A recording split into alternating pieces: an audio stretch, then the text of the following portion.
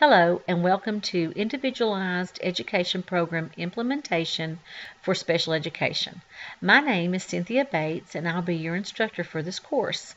I wanted to take a minute to introduce myself to you and to talk a little bit about some of the expectations for this course. I've been in the field of special education now for more than 35 years. I've served in several roles. I've been a special education teacher, I've been an autism specialist, I've been an instructional coach, and I've been a special education coordinator. And in all of those roles, one of my favorite jobs was always to develop an IEP or to help a teacher in the development of an IEP. This may sound strange because I know that writing IEPs can be a very challenging part of a special education teacher's job. But I get really excited about sitting down with a group of professionals and looking at the data, determining where a student is and where we need that student to be in a year, and then developing goals to help us to get there.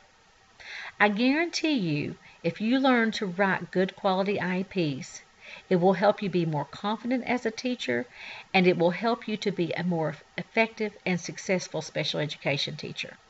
I recognize that I always have students with a wide variety of experiences in this class. Some of you have probably already been writing IEPs for a couple of years, while others of you may have never even seen a real IEP. We will be developing parts of IEPs in this course.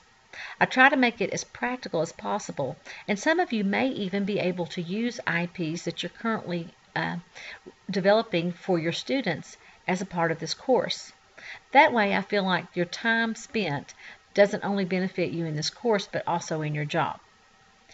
If you've not had an experience in writing an IEP before, I don't want you to panic or worry about that. I'll give you as much support as you need to get to where you need to be. I'm glad to do video conferences, telephone conferences, or to look at your assignments before you turn them in and give you feedback. Whatever you need to accomplish your personal goals, we'll get there together.